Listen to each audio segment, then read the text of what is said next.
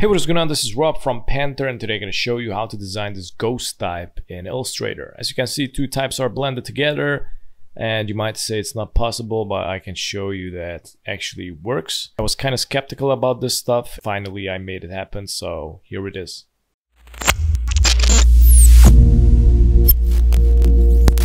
It's really simple. I'm gonna type in the P and the A from Panther, scale it up. I'm gonna go with monster rat.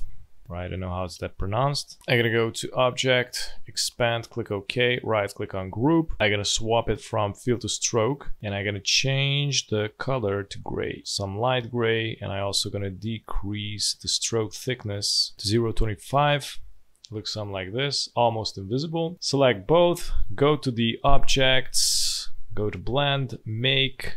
And as you can see, it's gonna start to distort. So double click on the blend tool, select specified steps, increase the number. I'm gonna go with 600. Click OK.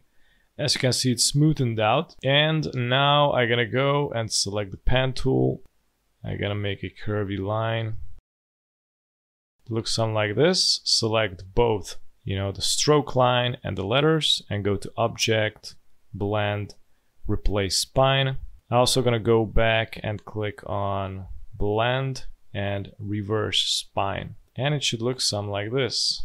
And this is how you blend two different letters in Illustrator. It works. So yeah, this was it. Thanks for watching, and if you're new to the channel, don't forget to subscribe and hit the notification bell so you get notified with daily updates, and also check out the rest of these at the end. Have a good one. Bye bye.